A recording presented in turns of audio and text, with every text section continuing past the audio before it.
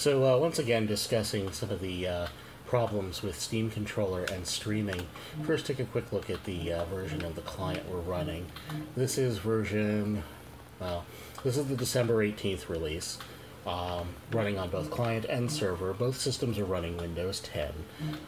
When you go into the library and select a non-Steam game, such as Ubiquitous Battle.net, game comes up okay. This is just showing that streaming works.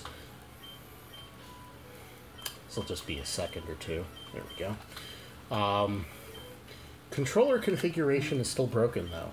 When we select Configure Controller, we're given initially a keyboard and mouse interface. Once again, if I were to try and change this to a new community template, such as this one, which we see nothing has changed, something a little more obvious again, gamepad template. Again, this is not having any effects whatsoever. It seems to be locked in this controller configuration. When I try and manually change something, say left stick, change it to, let's change it to a mouse, just for argument's sake. We can see that it changes to mouse here, and when I leave the dialog and re-enter, again, absolutely nothing has changed. The settings are not persisting. Keep in mind, this is a streaming session remotely connected to the remote host, and so this dialog is actually hosted by the host. I'm actually not going to be able to get very far with the controller not being configurable, so I'm going to exit the shortcut and stream an actual Steam game. So it'll just be a second while the host disconnects, the client disconnects from the host.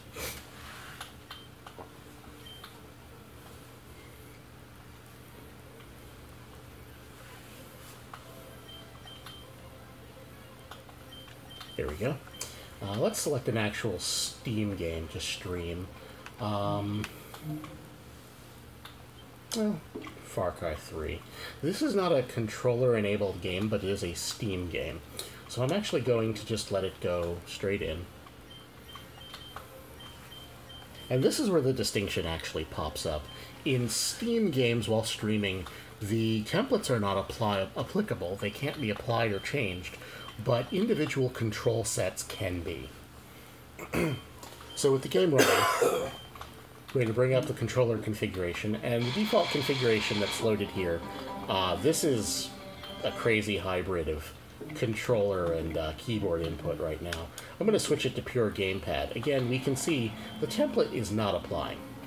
This is still mapping buttons to various things the way they were before. I'm actually going to explicitly change one of the controls. In this case, I'm going to change the left touchpad to a touch menu. I'm going to leave it mostly unconfigured.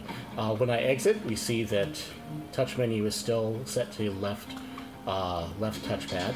I'm going to exit the menu and return, and as we can see, the control changes have actually applied, but the template application failed, or it didn't happen at all, although individual controls are mutable. And if we actually run the game, we see that the touch menu actually does come up as I use the controller. So this is an evolution from the December 16th and 17th updates, but it is still broken. What should happen is that when I change control schemes, using a template, for example, that should apply as if it were physically connected to the host machine. Again, the Steam controller is connected to the client, and this is a streaming session. When the controller is physically connected to the host machine, there are no problems, but this is obviously a defect.